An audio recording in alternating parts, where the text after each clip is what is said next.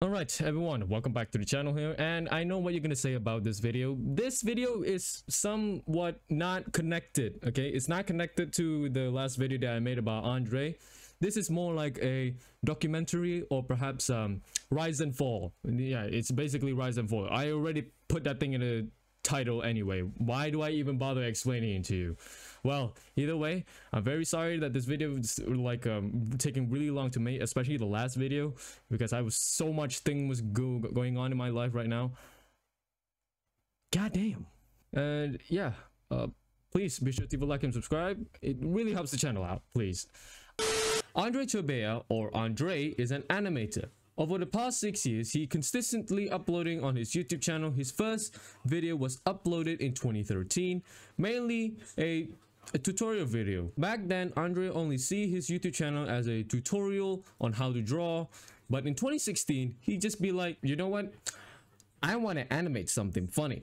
But it didn't last long. Soon, he began to animate like what Lixian did with Markiplier.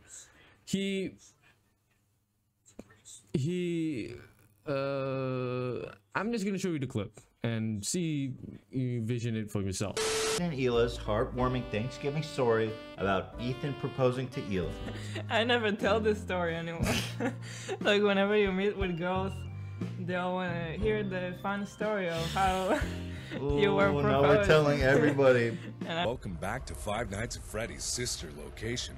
Press the red button now to administer a controlled shock. What? Why do I want Nancy Pants to be mad at me? For text only, press 3. For other options, press 4. There's no numbers! I don't know whether this is true or not, but I'm gonna assume it's true, okay? Andrei began his commentary animator in 2016. This is a spark that will light his channel on fire. In a good way, okay? In a good... He sometimes posts very helpful educational videos. Note, I am not quote-unquote the educational part here, because the video that he actually put up is actually educational. Like this video and this one and many more he began to upload. He began to gain attention when he's covering the Logan Paul versus KSI boxing and PewDiePie versus T-Series, gaining him millions of views and thousands of subscribers from it. And months passed.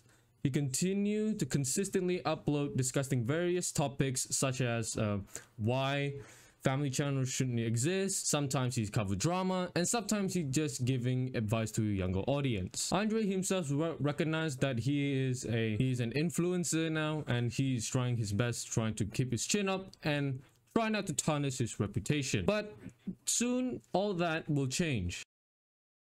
So where is Andrei right now? Where is he? Is he good? Is he alive? Is he just decided to go to the PlayerUnknown's battleground in Ohio? Where is he? Now, boys, I believe I'm going off script here. I'm not gonna lie. A lot of people are not discussing about this, okay? Trust me, I've searched everything. I go to Reddit, nothing. I go to that cesspool, nothing.